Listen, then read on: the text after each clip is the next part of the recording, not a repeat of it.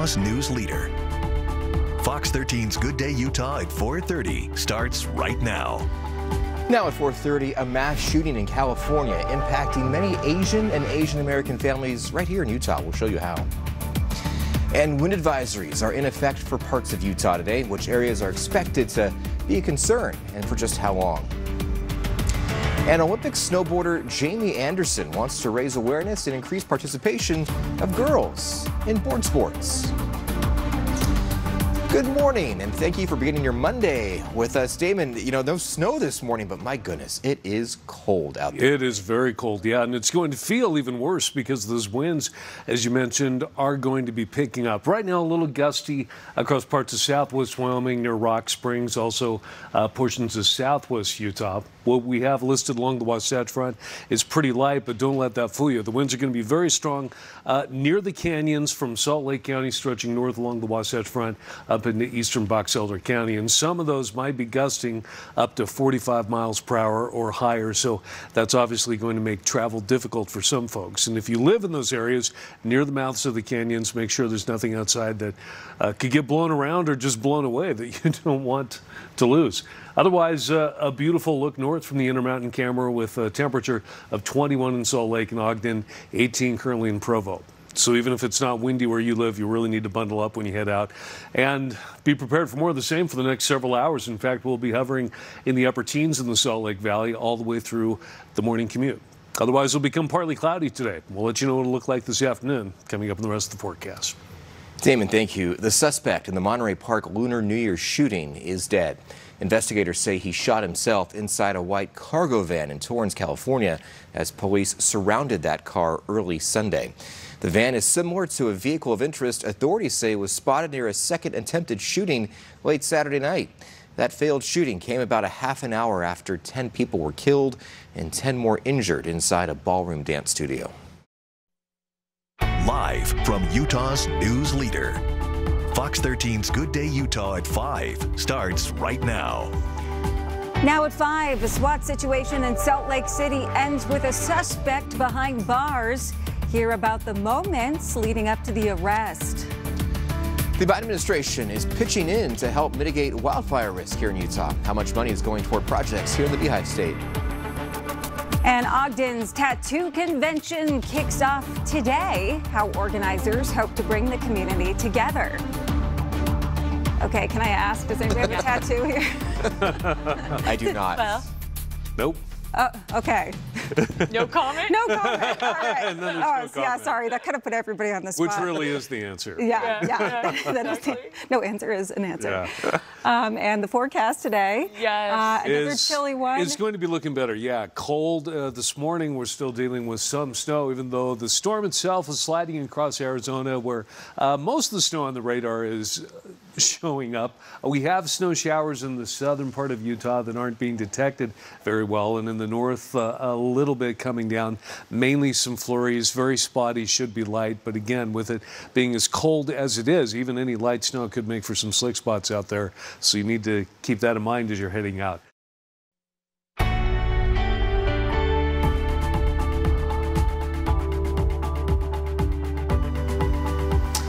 Well, good morning and welcome to Good Day Utah. The time is now 5:30 as we take a live look outside from our Natural History Museum camera at our snow-covered foothills there. I'm Dan Evans. And I'm Carrie Kronk. We're taking a quick look at your top stories for you this morning. Police say a person who ran from officers is now in custody after barricading themselves in a motel room for hours. Salt Lake City police say the suspect is a felon who they believe was armed. There was another person inside. Police aren't sure how she's involved, but she is being detained during the investigation. Live from Utah's news leader. Fox 13's Good Day Utah at 6 starts right now. Now at 6, more snow in southern Utah and dangerously cold wind chills in the north. Coming up in the forecast, we'll let you know when we get some relief. Several schools delayed this morning due to the weather, plus the rising number of power outages we're seeing right now. a call for help. We always really believe that the one can of food, the one bag of dog food makes a big difference. Fox 13 News anchor April Baker shows us the work to help buy pet food for people struggling right now. I want to sit down together, work out an agreement that we can move forward. And two top U.S. leaders preparing for a big meeting Wednesday, the expected negotiation over the debt limit. Well, we dropped below our cold limit. This is kind of crazy cold here this morning. That storm really gave a 1-2 punch. First the snow and now the cold air that's moved in behind it. But you know what? We are not the only ones. There's Arctic air that's made its way down into much of the northern half of the country. It's 23 below right now in Rapid City, South Dakota. That's one of the coldest readings there. But, you know, it was about that low in Cache Valley earlier this morning. Right now in Salt Lake City, it's 10. That's the actual air temperature. But some of the values on this map are the wind chill temperatures. In fact, it feels like it's 2 below in Provo. Live from Utah's news leader, Fox 13's Good Day Utah at 7 starts right now. Then, after 3 years, the Sundance Film Festival is back in Park City. We're live with a look at the preparations and expectations for today. But we're going to do what's necessary to right this ship for the American people. The nation reaches its debt limit today, and it's sparking a heated battle on Capitol Hill. Just how important today's negotiations are. That's what makes us great. Not our governor, not our legislature, not your mayor. You make this state great. Governor Cox gives his State of the State speech tonight, and he's directing it to the younger generation. I'm just checking out my breakfast brew selection here at Salt and Hops in Ogden. Stick around, especially you, Dan. Yeah. 5 o'clock somewhere. Right up my alley. Exactly. Oh, 5 o'clock somewhere, probably. Probably in Moscow or something. Yeah. It was 5 o'clock 2 hours ago. Yes, exactly. The wrong 5 o'clock, though. He's just getting started. Cheers. I love what kind of morning is this going to be? My breakfast brew selection. Yeah, that's a good way to look at it. I don't know if that's a breakfast of champions or not. Yeah, I don't think it is. That is definitely not the breakfast. Something tells me it'll be a downhill kind of Okay, well, you probably want a hot breakfast this morning. Cold start to the day. And we're gearing up for another storm, although so far we've just got a few snow showers in the northwest deserts, a little more extensive precipitation off to our west in Nevada. And the brunt of this coming storm will be over central and southern Utah, where winter weather advisories will go into effect later today. Live from Utah's news leader, Fox 13's Good Day Utah at 8 starts right now. Now at 8, a driver crashes into a building overnight. We have details on the investigation. The governor shares why he thinks the future is bright for Utah youth in his State of the State address, how the speech is being received this morning. The Winter Festival Tattoo Convention kicks off in Ogden today, how organizers hope to bring the community together. Get a load of this, a taste of this at the Hof German Fest today and tomorrow at the Ogden Eccles Conference Center. He looks like one of them. I know, it's so mellow. It's hard to get those in the house. Yeah, I can imagine. Or in the car. It's like kids, keep it down. Yeah, haul that back and forth between school and home for practice. Yeah, exactly. Swinging that around, hitting everybody on the way to school. That's right, just awkward. Okay, well, we're still dealing with a little bit of stormy weather, even though the latest system is in Arizona pulling away from us. But moisture wrapped around that, keeping some snow going across southern Utah, where we have some winter weather advisories that will still be in effect for a while longer. Even over the mountains, those will expire by late afternoon. But between now and then, more accumulation possible. While in the north, we're drying out, and we're ending up with a beautiful view from the Okra Mountain camera looking south into Utah County. Still a lot of clouds around, but they're breaking up. Live from Utah's news leader, Fox 13's Good Day Utah at 9 starts right now. Welcome back to Good Day Utah. Here's a live look from our Salt Lake Tribune camera. And you can tell by the steam out there, it's a cold one. But the good thing is the roads aren't covered in snow, ice, rain. Looks pretty good to start. Thanks for joining us. I'm Dan Evans. And I'm Carrie Kronk. This morning we've got the key takeaways from last night's State of the State address, just in case you missed it. What the governor hopes the state will achieve this year. Also, throughout the show, we have the duo Hit and Miss live in studio to tell us about a free concert happening tonight. That's going to be good. And one famous film shot in Utah is turning 17 today. Want a hint? I want a hint. Okay, we're all in this together. Oh, yeah. Yeah, I know this one. Yeah, it was shot at my alma mater. Oh, okay. Yeah. Oh, there's another big hint. Yeah, there's another big hint. If you know where Dan went to high school. For a little bit, yeah. All right, Damon. We're going to let you, before we give it away, I guess, just give us away the info on the weather. Yeah, well, you know, the storm is pulling away, so it's already looking a lot better. The storm is actually dropping down to our south in Arizona, but there's still moisture wrapped around that'll keep some snow going for a while longer, mainly into the middle part of the day over parts of central and southern Utah. In particular, Capitol Reef National Park, as well as over toward western Canyonlands and over the mountains. And then the winter weather advisories expire later in the afternoon as we continue to dry out. Live from Utah's news leader, Fox 13's Good Day Utah Weekend Edition starts right now. And now at 7, we have an update for you on an officer-involved shooting, which we started covering last weekend, what we've learned about the investigation so far. Also, what the community did for one local shelter who needed help filling its food pantry shelves. And the water level at the Great Salt Lake is rising. Some good news, but what you'll no longer be able to do or see maybe this weekend, your last weekend to go walk along the lake bed. Good morning. So glad you're waking up with us this morning. I'm Amy Nay here along with Utah's Weather Authority Breck Bolton, who promised some snow this Sunday morning, and it is starting to come down. And I'm delivering here, yes. When I make a promise, I try to keep it here. We are seeing some light snow across northern Utah due to a cold front making its move. Here's the scene. We've been showing this camera viewpoint up in Box Elder County, just northwest along I-84 near Tree Mountain. That light snow falling, as I said, we've had such cold temperatures that as the snow does fall, it could quickly stick to some of the surfaces there. So be careful out there as we're going to see this scene with the light snow falling for northern Utah in your morning forecast. Let's take a look at satellite radar, where the focus again across northern Utah as that front moves through. Now on Live at 11, 2 people have died. Their bodies were found in Taylorsville. The latest from police. And another chilly start to the morning. Still several locations below zero even at this hour. How long do we hang on to these cold temperatures? I'll let you know in the forecast. And there is new information in the ongoing investigation into the deadly beating of Tyree Nichols. The other officers and EMTs in the spotlight now. We begin Live at 11 with a developing story. Taylorsville police are investigating a double homicide. We're now told 2 people were found shot inside a car.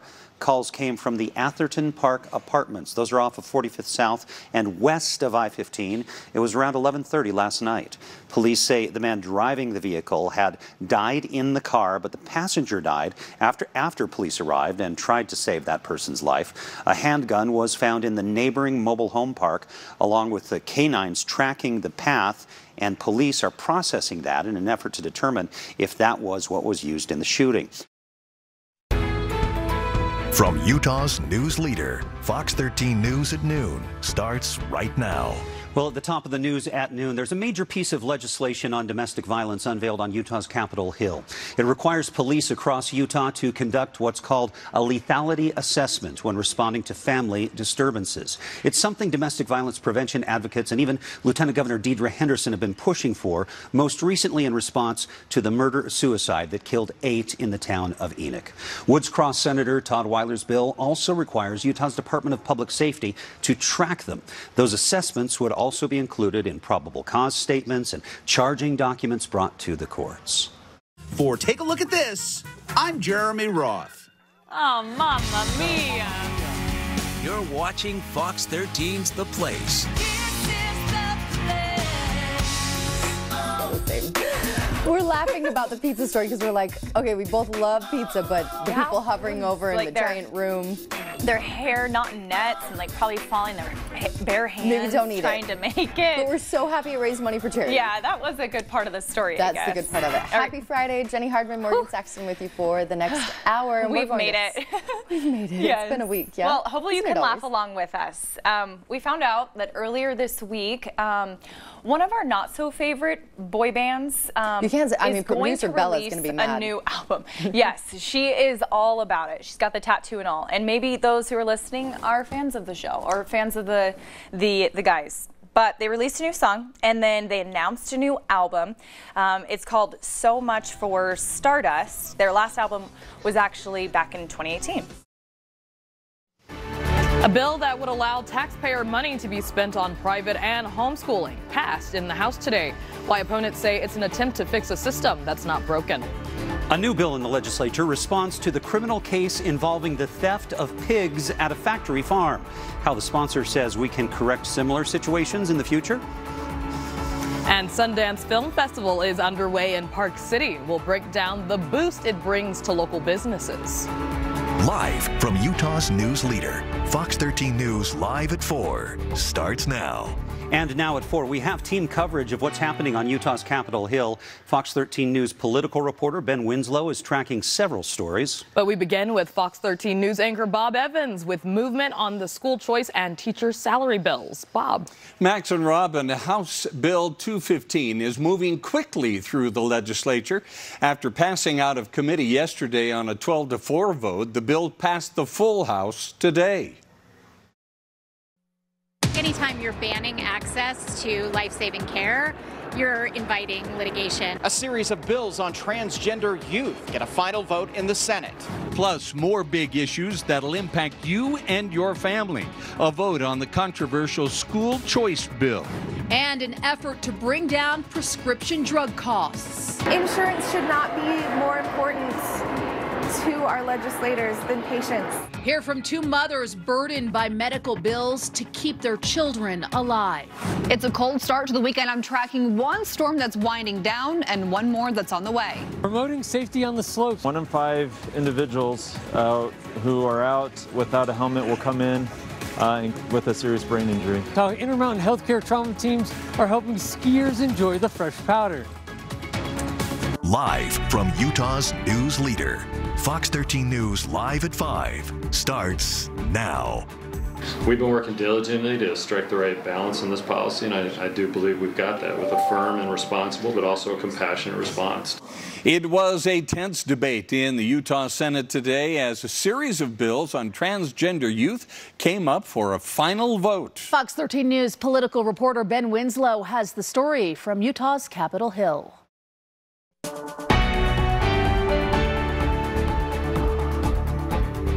Glad you're with us this evening, everyone. Parents now hoping legislation on Utah's Capitol Hill will save them thousands of dollars in life-saving medications for their children. Fox 13 News reporter Lucy Nelson met with them today to hear how prescription copay costs impact their families.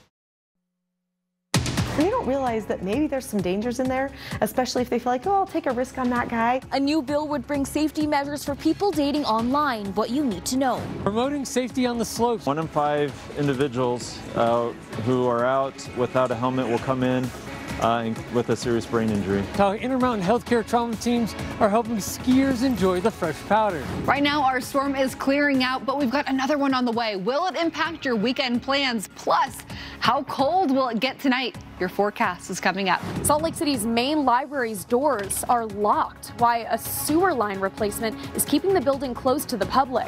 Tension in the Utah Senate today over legislation on transgender youth. We love these kids. We love these families. Where the bill goes from here and why Democrats say it targets the most vulnerable children in the state. Live from Utah's news leader, Fox 13 News at 9 starts right now. Good evening, everyone. Just into the Fox 13 newsroom, a one-alarm fire has been put out at Fairfield Junior High School in Kaysville. The fire department says that at about 8 o'clock tonight, they found heavy smoke coming from a portable classroom at the school. Crews were able to get the fire under control by 8:16. Nobody was in the building, we're told. The cause of the fire is still under investigation. We have a crew on the way to Kaysville to take a look at the damage. Coming up on the Fox 13 Quickcast, Governor Spencer Cox promises to make Utah better for future generations in tonight's State of the State address. Puppies found abandoned on a freezing rural road are getting a new lease on life.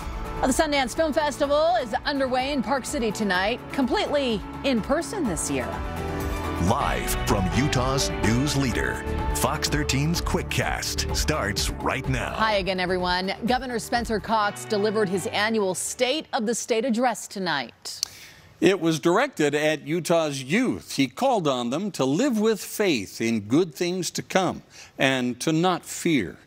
The governor called on the legislature to make life better for future generations with investments in education, the environment, making housing more affordable, and tax cuts. He also warned social media companies. To the social media companies who have been reckless in protecting our youth, Utah parents are putting you on notice. If you insist on fighting us, be assured that we are more than ready for a fight, and we will win. Or you can join us and be part of the solution. Governor went on to say a lot more. You can see his full speech and the Democratic response at fox13now.com. 9 puppies left on a freezing rural road this week now have a new lease on life. The 8-week-old pups are a cross between Husky and Border Collie. They were brought into Mountain West veterinary specialists on Tuesday night. Now, the person who found them say they were left in a rural area near Plymouth. 2 or 3 of the puppies were actually frozen to the ground.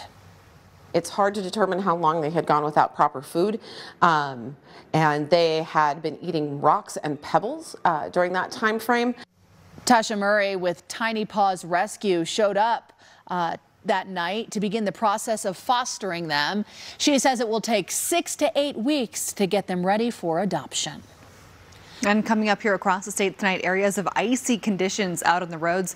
We have winter alerts, winter weather advisories for the mountains of southwest Utah, Scipio further south, all the way into Washington County and over towards Lake Powell. So for overnight temperatures in Salt Lake City, 23 degrees, chances for snow early in the evening. For Ogden, 23, and for Provo, 22 degrees tonight. Roads are icy, especially in Provo near milepost 265. So I know roads don't look that bad right now here across the state, but I want you to travel with caution this evening and tomorrow morning. Overnight temperatures tomorrow morning around 15 to 25 throughout the state. Highs tomorrow around 25 to 35 degrees. For St. George, 43 for Friday, mid-40s this weekend, and then you've got a dry 7-day forecast once you get through tomorrow. For the Wasatch Front, 33 degrees tomorrow, morning clouds, afternoon sunshine. By Saturday, 30, our next storm moves in on Sunday, bringing us a few snow showers, quick moving system, and we are left with cold temperatures into next week with daytime highs in the 20s starting on Monday. Thanks about the reminder for the roads tonight, Allison. A controversial education bill was passed by a House committee today. Representatives voted 12-4 in favor of House Bill 215, which would raise teacher salaries and create a school choice program. Those in favor of the bill call it a scholarship that gives parents more control to find a school that's best for their children. Those against it say it's a voucher that takes money from public schools and gives it to private schools. I believe this will help a lot of those kids that are slipping through the cracks. The use of public funds without full accountability and providing the same service public schools do still irritates me. The bill now heads to the House floor for discussion and a vote. Well, Sundance Film Festival started today in Park City, and participants came from all over the world. Organizers say the goal is to make the experience something for everyone, with a variety of movies and stories with a lot of talent on the big screen. Events and screenings are also happening in Salt Lake and other parts of the state with a remote option as well. The festival goes on for the next 10 days. That is the Fox 13 Quickcast. Have a good night. Good night, everyone.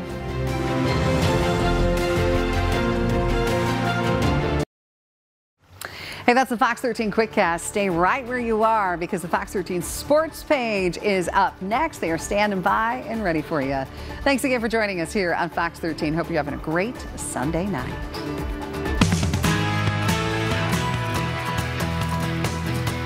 Tonight. And this team, I think, again, is a really great definition of team.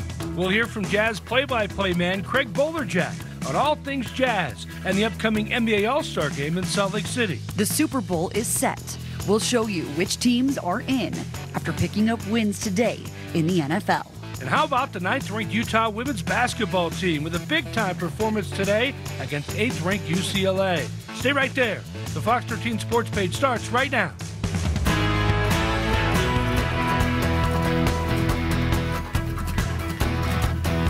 Yeah, here we go. Welcome on into the Fox 13 Sports page. The Super Bowl is set. Two teams survived Championship Sunday and are in Super Bowl 57. Yeah, the 49ers and the Eagles play in the NFC Championship game, and the Eagles are the #1 seed, but the 49ers went into the game on a 12-game winning streak. Yeah, playing well, but Jalen Hurts and the Eagles have looked like the team to beat all season.